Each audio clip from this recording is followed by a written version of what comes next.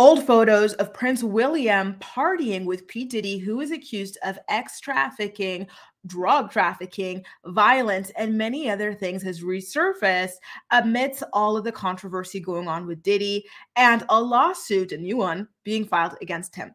Do you see how salacious and scandalous and biased that title is?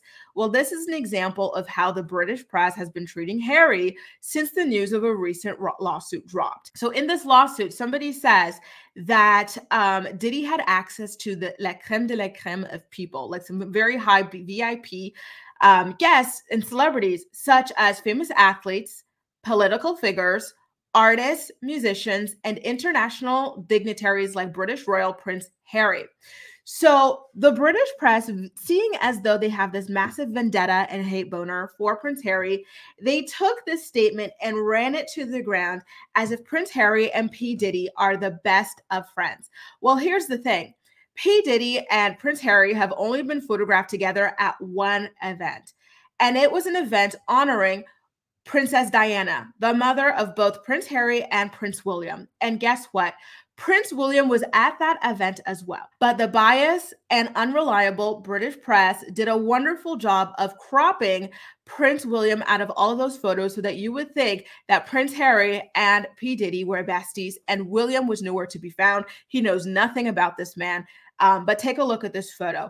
Here you can see Prince William and P. Diddy in a warm embrace, right? They're very close to one another. It looks like they were exchanging some words. Here's another photo where you've got Kanye West in the middle of the both princes, and then you've got P. Diddy on this side. So you can see that both brothers were there. Here's another photo where you see Prince William and P. Diddy holding hands as they look into each other's eyes. And then here are more photos of the two brothers with Kanye West and Diddy as well. Okay, you guys. So the only time that Prince Harry was spotted with P. Diddy was at a party honoring his mother, in which his brother, Prince William, also attended. So what does this mention of Prince Harry in the lawsuit mean? It means that Prince William is a non-factor to Americans. People don't care about having access to Prince William. Prince Harry is the A-list royal. He is the one that Americans seem to care about. And that's why Prince Harry was mentioned in this lawsuit and not Prince William, despite the fact that William was also in attendance at this event. And so instead of focusing on that fact, the fact that, wow, how weird is it that the actual heir to the throne is a non-factor to these people, they're mentioning Prince Harry. Didn't the British press say that Prince Harry and Meghan Markle were completely irrelevant? Hollywood doesn't care about them. Celebrities don't care about them. Then why is that the case? That when Diddy sees both of these people only care about the fact that he saw Prince Harry. Someone only wants access to Prince Harry and they don't care about having access to Prince William. To me, that is the real story there. But instead of going down that route, they decided to try to tar and feather Prince Harry for being present at an event with somebody who at the time was not really a controversial figure, despite the fact that his brother William was also there. Honestly, the way that the British press is just so biased, it's really disturbing and disgusting, the way that they cannot leave this man alone. He left that raggedy palace, okay? He took his wife, he took his kids, and he left. He moved on with his life, but these people just can't seem to let him go. They're constantly trying to rope him into every single story that they've got running over there, and it's just pathetic at this point. And I really wanted to point that out because I was just beside myself when I saw the way that these headlines and these articles were written. And the ways in which these photos were cropped to hide the fact that Prince William was also in attendance at that one party where Diddy had access to these princes. It's absolutely ridiculous. It's sickening.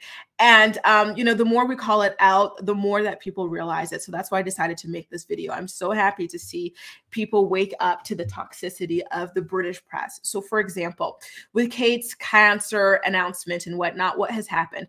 Her loser ass uncle, who doesn't even have any contact with her or her mother or her father, has been doing a media circuit blasting Meghan Markle for literally no reason. This used to work back in the day. You can get a bunch of people riled up in the comment section, but now people are like, first of all, aren't you a woman beater? Second of all, doesn't your niece have cancer? Why are you worried about this random woman all the way in California who has nothing to do with you guys and who's doing nothing but like philanthropy and launching a new lifestyle brand? And second of all, Kate's wife-beating uncle has never even met Meghan, okay? So the fact that he's so obsessed with bashing her to the British press, and they keep on publishing these articles about a man who has never even met this woman and who has been cut off from the Princess of Wales and the Prince of Wales, is absolutely ridiculous, and we're sick of it. You know, I feel like people need to consistently call them out on their crap, because this has to stop. It's ridiculous and it's toxic. Anyway, that's just a video. I wanted to let you guys know that one party where P. Diddy met Prince Harry also included Prince William, but the British press will not have you see that. So I just wanted to make sure that that was very, very clear. Anyway, you guys, let me know how you feel about this bias in reporting, or whatever you might have to say about P. Diddy partying with both Prince William and Prince Harry, and the fact that only Prince Harry is relevant to the American celebrities. Let me know what you think in the comment section down below, and as usual, we'll chat. That's all for now. Thank you so much for watching, and I'll see you next time.